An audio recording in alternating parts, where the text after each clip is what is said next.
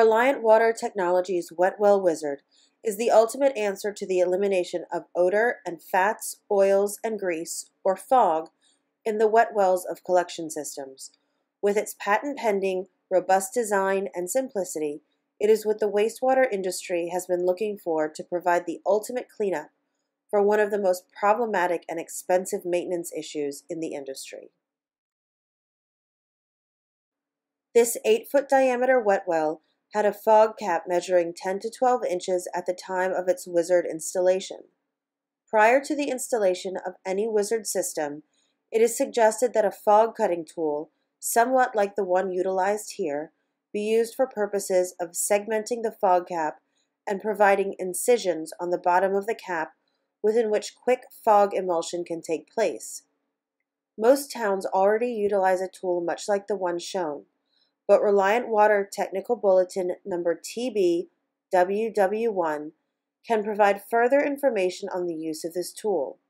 But even if the fog cap is not cut up and segmented, the Wizard will dissolve or emulsify the cap. It will just take longer. Once the Wizard is installed, away from the pump volute, and the feeder hose is tie-wrapped at the top of the well in order to keep the Wizard away from the pump, the blower can be turned on and the active cleanup will begin. The aggressive bubble action of the Wizard immediately begins to cut the cap into pieces and emulsify it.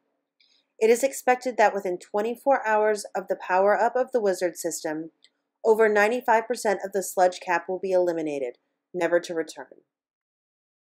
After 20 hours of operation, this 12-inch fog cap has been eliminated except for some small amounts of floating sludge that are trapped behind pipes and cables that are against the wall.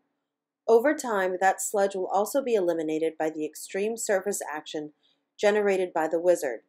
It is important to notice that the water in the well is ink black.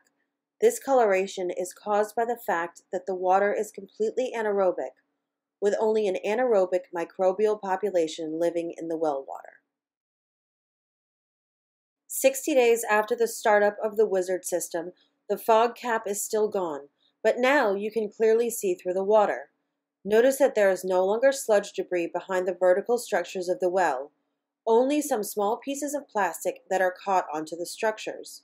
Not only is the well water clear enough to see through, but there is also no black color left. That is because the microbial population in the wet well is now totally aerobic, and the well water is continually holding and passing downstream 4+ ppm of dissolved oxygen-laden water. This high DO water also carries aerobes into the interconnect pipes and downstream to other lift stations.